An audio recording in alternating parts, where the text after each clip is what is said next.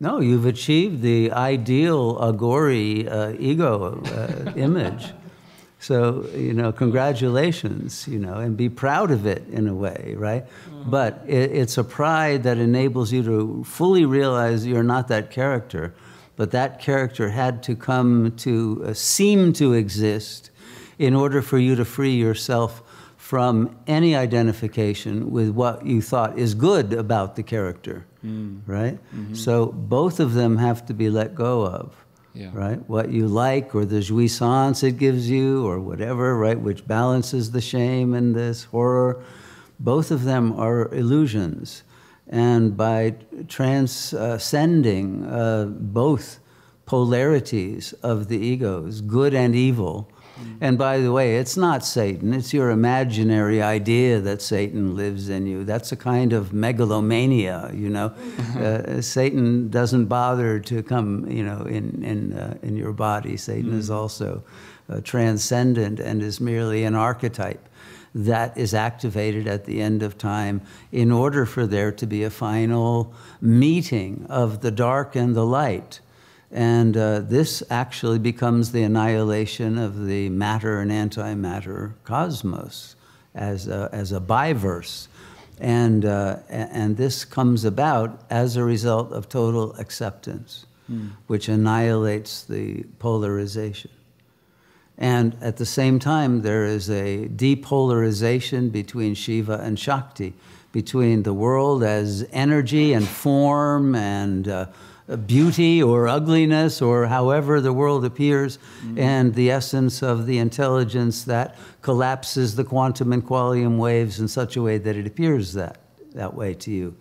But there is no universe other than your own mind that is collapsing the field through your interpretation of yourself as being one of the satanic majesties, to use a Rolling Stone term that they were proud of back then in the 60s. So you have to accept that this is the will of God, that this was the ego appearance you were given as a beautiful example of how the victory of God over the delusion can occur no matter how bad the illusion looks, right? That because darkness is not real, only the light is real. And it's your belief that creates the shadow, that creates the satanic feelings and the shame and the guilt and all of that. None of it has any reality whatsoever. And when you're no longer attached to your ego and don't care if it's good or bad, because there's no such thing as good or bad. All is God.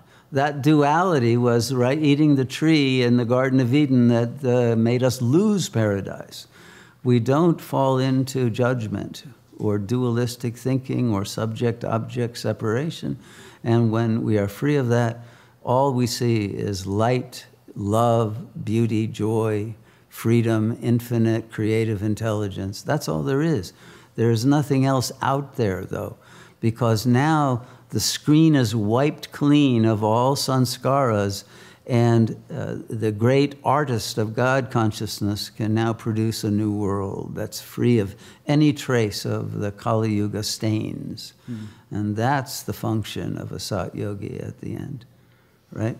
Clean the whiteboard completely and then project your divine nature as beauty and goodness and purity and joy and love, and let that be seen as the model that vibrates in such a way that others will be uplifted and brought to a state of awakening through the shining of your consciousness through the world.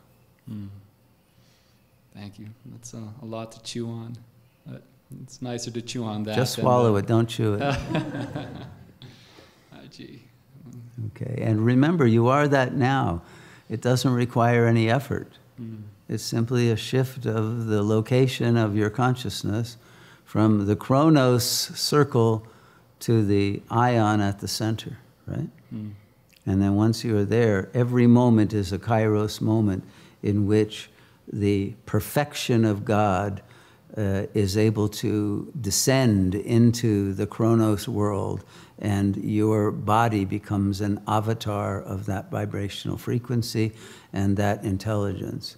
But there's no more ego to take credit for it, just as you wouldn't take blame for the ego's shameful attitudes and attributes, but just an unchanging, blissful realization of the real. Gee, I'm going to take that with me. No good and no bad. There's a lot of that going on. That was good and that was bad. That was good and that was bad. Yeah, you're not allowed to have that polarity.